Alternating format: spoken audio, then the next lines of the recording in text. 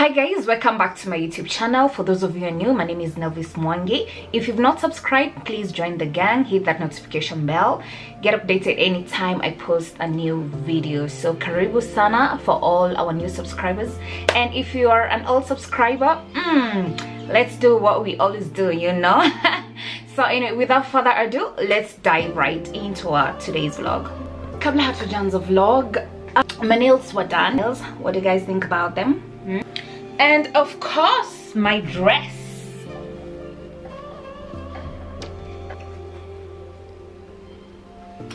Of course, my dress, it's from an Instagram page. We have to appreciate them, all right? So I'll be leaving all these details down below. Hi, so now let's carry on. I'm extremely happy. I don't know why I'm happy, but I'm just here to enlighten my fellow subscribers. And you know, we are a family, you know. I have some tea to spill, but let's do it slowly by slowly, you know. You know how we do it. The company that I did my liposuction with, they're not very happy with my vlogs, truth be told. The reason is, after I posted my last vlog last week on Wednesday, guess what happened? The following day I received a call, and someone said, "Hello, my name is XXX. I'm calling from this company. Why? Am I speaking to Nelvis Mwangi?" I was like, "Yes, sure, you're speaking to Nelvis Mwangi. What's up? How can I help you?" And the person said, "We've just watched your vlog, and we are not extremely happy because the video is not taken out of our content."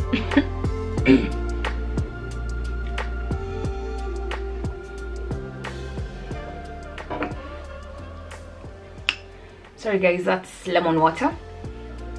So the video was not taken out of our content, and we would like you to pull down your video. What did you just say? We would like you to pull down your video. If you'll not take down your video, then we'll be forced to take some legal advice. And then I responded by saying, okay, let me do a few consultations here. I'll get back to you. She hung up.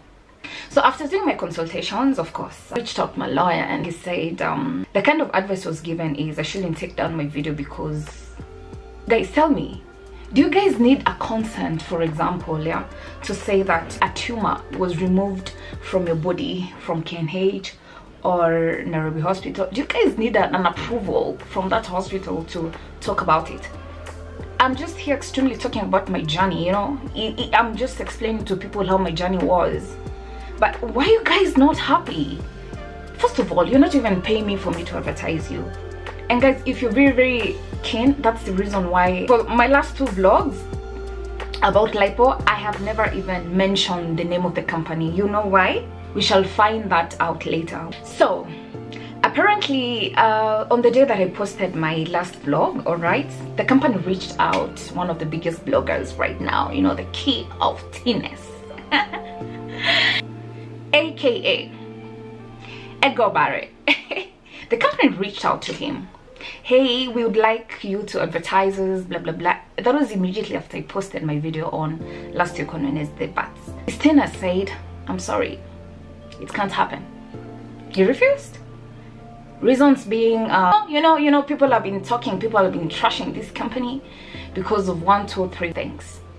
All right, the other day I actually saw on Edgar's page, you know, he was talking about cosmetic surgeries, okay, and this company ilikuwa inamulikwa SHA. People are not happy about their services. There are a few regrets that I have here and there, but I don't like having these kind of regrets because I already did it, okay. I want to be as transparent as possible to you guys. The first mistake that I did before doing my surgery was I didn't do enough research.